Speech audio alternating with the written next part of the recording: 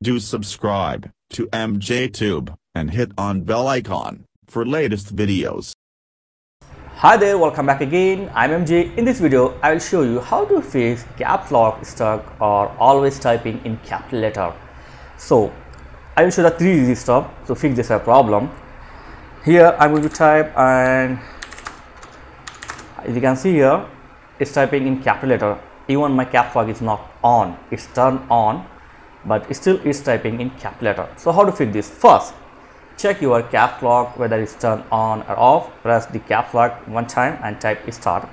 If you're still facing problem, just simple thing is select your text matter like this and press Ctrl Shift F3. Okay, it will small your letter and then you can continue typing. So sometimes these are quick fix if you are facing a capital letter problem.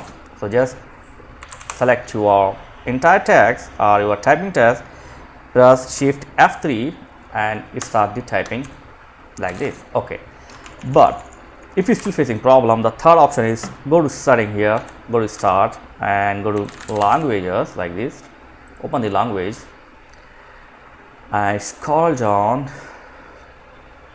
Okay, here go to advanced keyboard setting, click on it and then click on language bar options and then select the advanced key setting, and here you can see the option to turn off caps lock.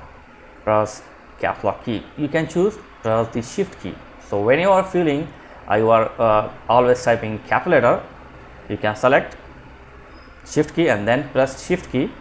First apply this, apply and OK, and after when you are feel you are typing capital letters, just press shift key. Okay, and then you can start your normal small letter.